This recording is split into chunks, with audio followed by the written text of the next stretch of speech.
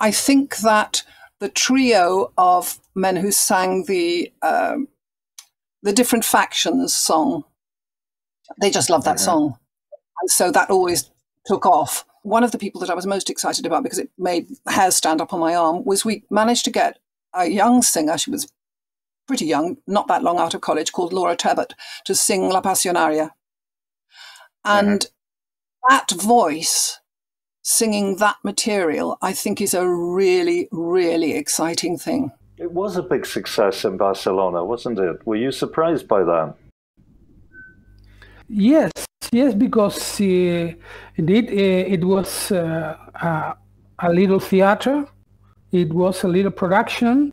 There were no famous names. There were no celebrities in the cast, and well, we thought the people could be in the subject, of course, but it was a really, really, really big success, and and it was a surprise for us there in Barcelona, and especially out of Barcelona when we came to Madrid to the premios, to the prize of the musical theater.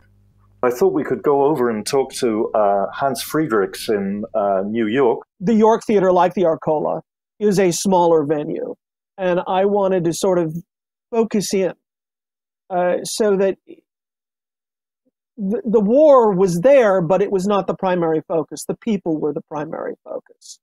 And the question of why do you go and fight a war that isn't your own? So there had to be a way to find how to tell the story with the limited amount of production members, the cast, the musicians.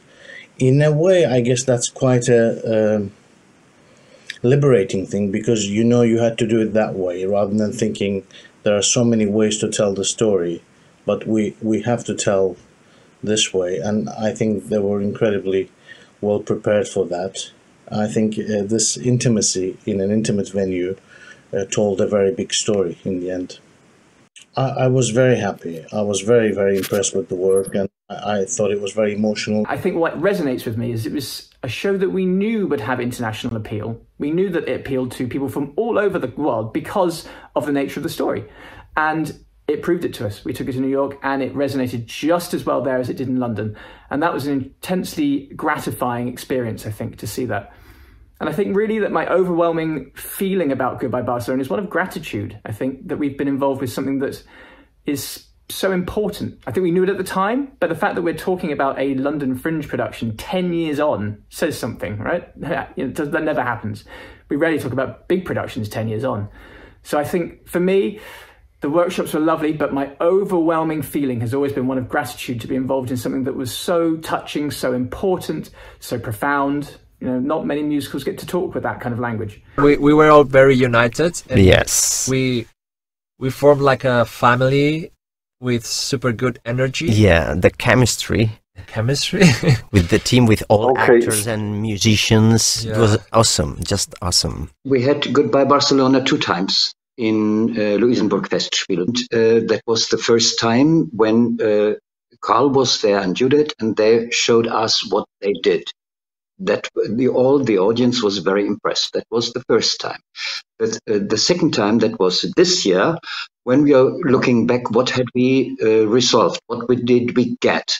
And in that moment, we offered in that showcase one song from Goodbye Barcelona to this audience of about 40 theater makers working in musical. We got very, very good reactions.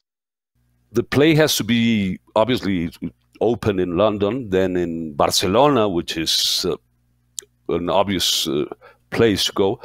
And the next stop should be Mexico. We did a presentation with 6 or 7 songs at Radio UNAM. I think that's important, that the Republic and its ideals survived in Mexico. And they made a huge change. So I think it's a must that we have this show in Mexico.